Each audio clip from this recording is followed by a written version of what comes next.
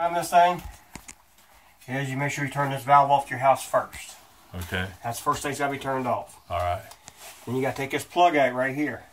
Okay. This plug right here is your prime plug. Okay. So you need an adjustable wrench, a pretty good size one. Yeah. And pull on it until you get it unscrewed. Okay. And you just keep filling this line up until it's full. You fill this up with water. You fill pour this up water with water until it's full. Okay. And then put the plug back in and turn your power back on. Because Okay. your power will be off. Right. When you're doing that. Okay. Just make sure that power's off. All right. So you don't get wet. Okay. And then just turn it on. Turn it on and leave this plug loose. Right. Until this thing picks up prime. Okay. You'll see that needle jump up there and start picking up. When it picks up right, you can close it off. Okay. Because it'll get air in it. You got to get rid of that air out of that system. Okay. Then you'll just go ahead and fill it in this tank. Right. Then you get it full, just turn your valve back on and you're done. That's all? You don't have to do it several times? Or you might have to, but you might fill it up again or whatever, do it a few times? Yep. Okay.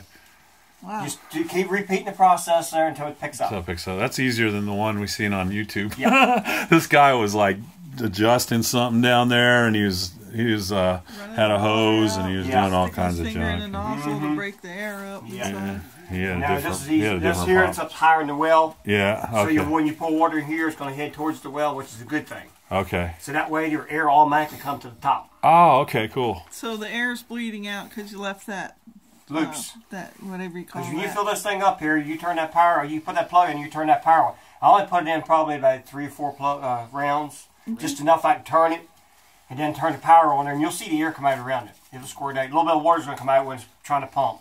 When it takes off, the gauge will start raising. Just go ahead and start cranking it off. Tight. Okay. Great.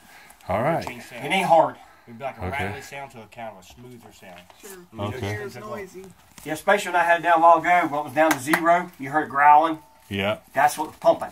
Okay. It's pulling hard down, because that's its max pull. Okay. When it's down low. And right now there, it'll work fine on this 3050. Usually nothing happens to these unless you get a chunk of dirt in it. If it does, it'll go like 20 to 28 pounds, and that's as far as she'll go. It'll sit there and run all day long. So dirt So that down there? dirt being that jet down there. Like the little, what is that called, the foot valve? The jet is what it's called. It's The called jet. the jet. Okay. The foot valve's on the bottom of the jet. I'll show you what one looks like. I got one on the truck, so you can see what it looks like. Yeah. But like it a has a little nozzle basket. and a Venturi tube. Right. The nozzle is what makes come through the Venturi tube, because it's got to hit it directly straight. Right. If it goes off one way or the other, it won't pump. Okay. Your human hair will stop it from pumping. Wow. It will not pump. What? And that's a pain to do them. Because sometimes they work easy, sometimes they can be hard. Yeah. So it just depends. You got to make sure the dirt's out of them. A lot of them will take a pull out, say, yep, I cleaned it, put it back in. I pull it out there, it's full of dirt. All right. You got to get them pipes clean. So if it gets dirt in there, how do you get the dirt out? You got to just pull it. pull this You out got of to the pull the lines out. Pull the lines out, huh? You pull both lines out there, you got to take it These apart. lines? Yep, down that hole. Or down in that hole? Down that hole. Okay. They got to come out. How do you get those out?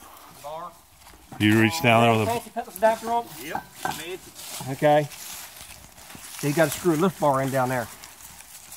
Okay. Oh, down in that... Yeah, there's a hole right there on the top. Yeah. That's threads. You take a 1-inch bar and screw in out there and you pull it out. You got your, How do you turn the light on? right there. Doggy wants to see down there. You get dogs rolling. You got your light? Where's your light, Randy? Yeah. You can see down the hole. Back. Let's see if I can like brighten it up for you. Yeah, okay. That's perfect. So you stick a... 1-inch bar down that. There's a Sorry, screw in, or yep, is it just screws it screws down, and down just in let it there, go now. and then you pull... Yep, pull it out. That whole thing pulls out? Mm-hmm. Wow. Okay. What is that called, that stuff down there? That's a Pitless adapter. That's the... That's a fancy Pitless adapter. A what adapter? How do we call it a fancy Pitless adapter? Pitless? Mm-hmm. Footless? Pitless. Pitless. Pitless. Okay. It got its name because there's no well pit. Okay. You can see way down there. That way no kids fall in. Somebody dropped a stick in there, though. I see it. Yeah. That's not good. Mm-hmm. Okay. And so you just pull that thing. Will that thing pull right up out of there? It's not attached to anything You work in there? it. You work it when you put your bar in there. Yeah. You just shake it back and forwards a little bit there, which will break a seal on it, and you just pull it up out of there. Okay. And then lines will come out, and they'll go however far it is. It'll go on down through until you get them out. And then what do you do You'll once see you the get foot- it out? Then you gotta take the foot valve and everything, or the jet assembly completely apart. Take the clean jet assembly apart and clean it. Clean it, then put it back together. Make sure your pipes are clean going that way. Okay. It only takes one little chunk of dirt. Wow. I'll show you what these nozzles look like, and you'll understand why. So Okay. when you put them back in there, you got to keep your You put it lines back in clean there. as you're Yep. putting it back in. Otherwise, you'll have the same trouble again. You keep your grass and stuff off of as much as you can. Usually you slide it down with your hands anyhow, so you'll knock it off anyhow. Okay. You slide it back down, hook it back in, Then you fill the pump up. then go back in there and take that plug out there and Yeah. start pouring water till you get her full. Okay. All right. It takes between 5 to 10 gallons. probably 5 gallons To fill that up, fill it Yep. up. Fill the pipes back up. to prime it. Okay. Cool. Because every 20 feet of 1-inch line is a gallon. Yeah. Inch and a quarter every 10 feet Wow. is 1 gallon. Okay. So it takes that much water to They fill must from have there an to they must there. have an iron filter in there at one time. I reckon. Yeah, Yeah. it's like they frozen busted it. That's old school way though.